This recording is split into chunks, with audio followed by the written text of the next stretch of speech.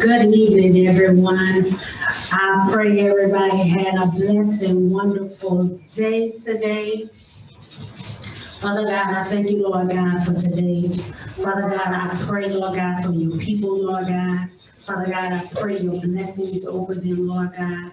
And God, I pray, Lord God, that the lesson, Lord God, that I'm about to share with them, Father God, that they get something from it, Lord God. It's in Jesus' name I pray. Amen. Tonight,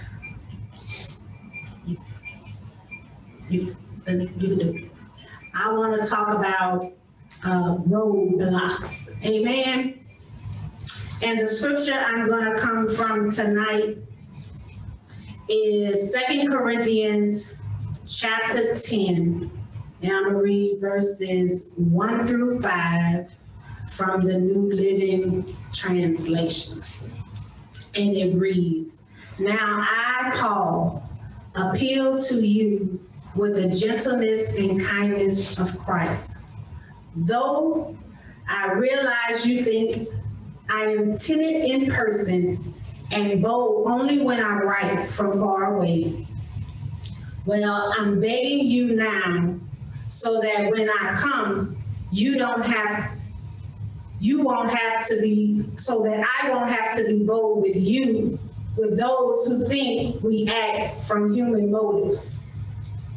We are human, but we don't wage war as humans do.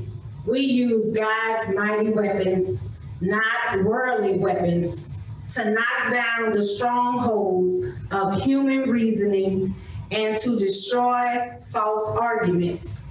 We destroy every proud obstacle that keeps people from knowing God. We capture their rebellious thoughts and teach them to obey Christ. Every Friday, we have a staff meeting, and the superintendent or the person who's conducting the meeting will ask us a question. And last Friday, the question, what happens when what gets in the way becomes the way? And my thought was, maybe whatever's blocking you, you just accept it and you adjust your life to it. And it got me thinking about how we allow things to take us off track. So I did some research on the internet, and I'm going to share with you guys what I found. Satan has set up spiritual roadblocks to detour and distract us. We will encounter many roadblocks, and sometimes at important phases in our lives. That's why we need to make the decision to follow God. The Apostle John knew that the spiritual journey wouldn't be easy. It was him that said, the love for this world hinders our spiritual life. Do you love this world and the things of it? Roadblocks definitely hinder our progression in Christ. So let's look at a few things that could cause us to detour. The first one is you just don't have a spiritual hunger. When you don't hunger and thirst after righteousness, that means you're content. When you're content, that means you're satisfied with how life is going for you. So are you content in your marriage? Are you content on your job? Are you content with your friends? We all know what it is like to have poor eating habits. An unhealthy diet produces unhealthy cravings.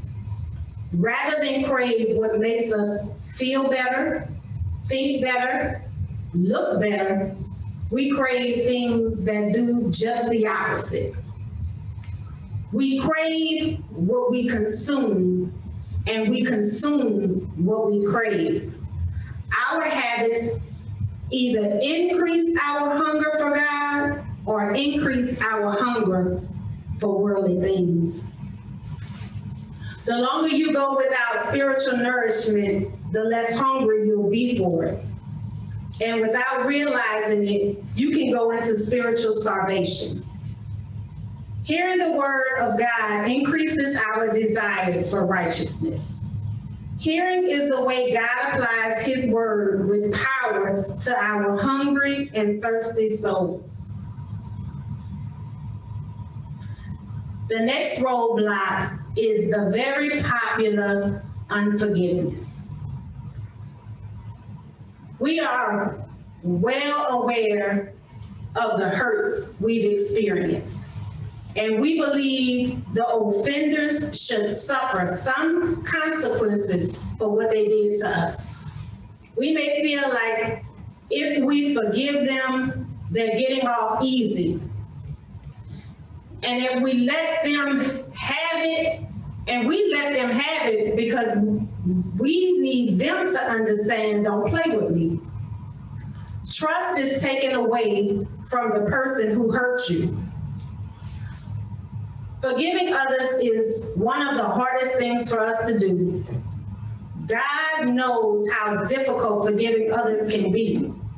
Life offers us plenty opportunities not to forgive others. Unforgiveness puts us in the hands of our tormentors, which are demonic spirits. Those people start controlling your mood, and they never put you in a good mood. The lack of forgiveness does more damage to us than whatever the person that hurt you caused. When we don't forgive, our hearts are hardened. We start not trusting others, and eventually, if we hold on to that unforgiveness, it turns into bitterness. That's when we become vengeful. Those negative feelings war against the love and compassion that we as Christians should be walking in. God forgave a debt that we could never repay. And if we don't forgive, you leave God no choice than not to forgive you. Forgiveness will free us to live in peace. So let's put the past behind us and let God pay back whoever needs it. The next roadblock I want to talk about is strongholds. Strongholds are incorrect thinking. One example of a stronghold is someone who you may have trusted, who was maybe like a father figure in your life, and that person betrayed your trust and hurt you. Because of that mistrust, the enemy lied to you and told you no one could be trusted. And you then took on the mindset, you got to take care of yourself, and you become overly independent. And because you feel that way, now you struggle with even trusting God. Mistrust is one stronghold. But what area in your life does the devil have a foothold in? Is it your sex life? Are you lusting behind people you shouldn't be? Can you control your temper? Do you enjoy letting people have it? Ask yourself, why do I feel the need to go off all the time? If you do the research, you'll find it's because of a past hurt. There may have been people to say hurtful things to you in the past, and now you're not going to let anyone else cross you. When ridding yourself of strongholds, you have to understand the root cause and how it started. Everything in you may want to keep your secret, but the Bible tells us to confess our sins. Satan loves secrets. So if you want to hold on to lying, stealing, cheating, drinking, abusing your spouse mentally or physically, then go right on. Satan loves you. But if you're tired of living that secret life, pray and ask God to help you stop doing those things. So with that being said, the next roadblock I want to talk about is unconfessed sins.